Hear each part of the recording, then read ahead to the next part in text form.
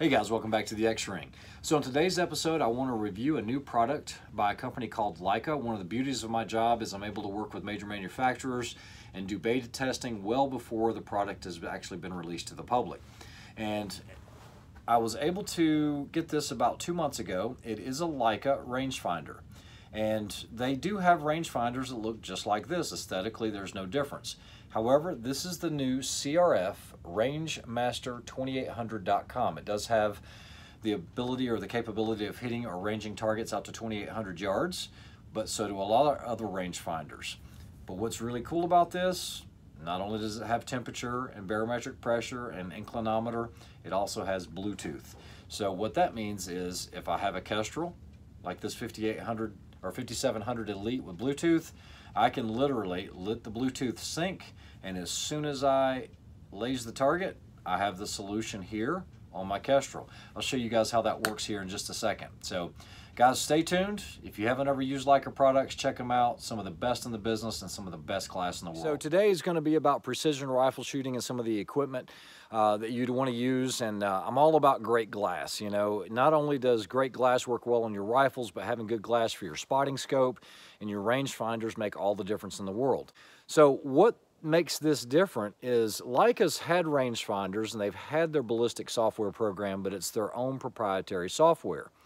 Now, without, making it sound bad on Leica, their ballistic curves cover about everything, but it was never exact enough. And even though you can go in and set in custom curves, it never would quite match up with some of my 6.5s or some of my other rifles that I had. It was close, but not good enough for what I was trying to do. So they've come out with this new rangefinder, and what's really cool about it is it has Bluetooth. And so I can pair it directly up to my Kestrel. And so if I go out somewhere, now for you guys that follow my channel, you remember when I was reviewing the Christensen arms, there was a little black bag on the top of the on the tube there. Well, what I did was I had my Kestrel on, I went ahead and spun it up to get my environmentals, and all I did was I hit that target, and as soon as I hit that target, it told me 520 yards, and there was my solution right there. I had it instantly. One of the things I wish it did, I wish I could download profiles from the Kestrel directly into this. That way it would have that exact rifle in here. It's not there yet. I don't know if it's going to go there, but that was one of my recommendations, is being able to have that way.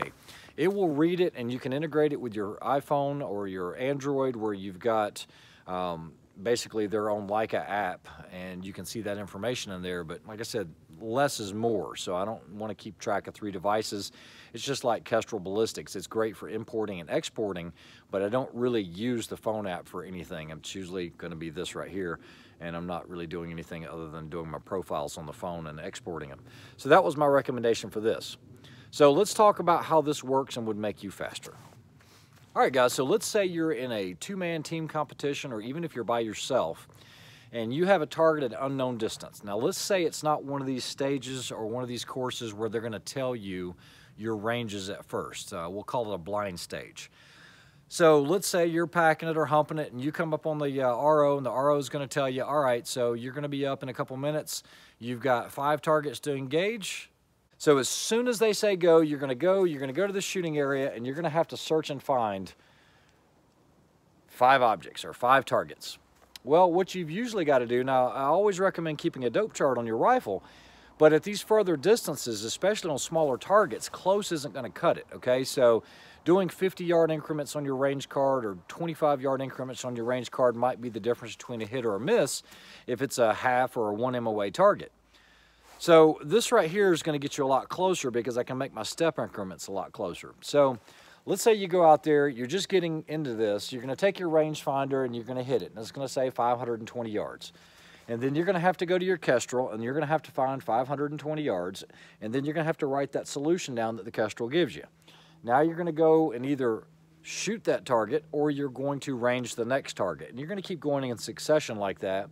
Or if you're working in teams, maybe one guy's got this equipment, and then you've got the guy on the rifle, and you're going to be conveying that information to him. What's really nice about this is he doesn't have to input anything into this. Once these 2 are Bluetooth synced, literally, it's target 1 on the left, 504 yards, 3.2 mils, whatever the number is, it's instant with this. And so it communicates really, really well. And I'll show you that here in just a second. All right, guys, so real world experience here. Let's talk about this mountain back here. This mountain's about 700 yards at the peak from where I'm standing and 6-ish down here, okay?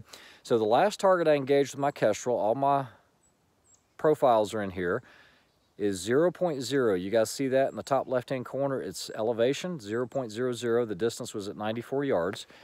Bear with me, because what I'm going to do is I'm going to hold this and I'm going to go ahead and try to hit the top of that mountain, and you guys could see the correction. Hold on. So 752 yards. Boom. There it is. 5.65 mils of elevation. You guys can see it right there. And so it's that quick. It gives you solution almost instantly. And so if you're working with a team member and he's on the ground, I can just, boom, hit it, and there it is. There's correction. So this is really, really cool. And like I said, I know it's like some of the other units already out there on the market, being like the Sig Kilo and all that, but the integration and the glass and the resolution on this laser, I'm very, very impressed with it. So I just wanted to bring you guys that and let you guys see it. And guys, this thing will do everything from your slope angle to your temperature and everything. It does have a scan mode. It's just very, very clear. The glass is unbelievable, like what you would expect from Leica. You've got your battery door there that unscrews, lanyard hole here, but just a really nice, well thought out unit. I do not know the price point on this because it has not been released yet. I should be able to release this video at SHOT Show, so if you're seeing it now, then I've been given the approval to go ahead and talk about it at least and show you guys what it's about. So hope you guys enjoyed that. I'll try to get some videos up of what it looks like from inside of the rangefinder. All right, guys, so there it is on the target. I'll hit it. 96.7 yards. Let me get it closer into a dark area so you guys can see it. So we're minus 18 degrees, 69 degrees in temperature, 27.51 on the barometer.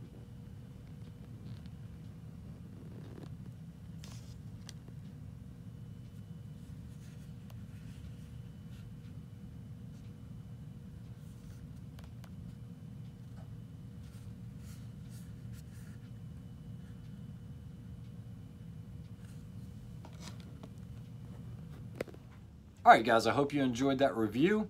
Like I said, I'll be at SHOT Show next week. I believe the release for this is going to be on Wednesday of next week. So you should see this about the end of January, and I should have an idea on price point and everything else, and any changes they might have made to this based on feedback from a group of users using these for the last couple months. So, guys, once again, like, share, and subscribe. Thanks for watching. We'll talk to you soon. Have a good day.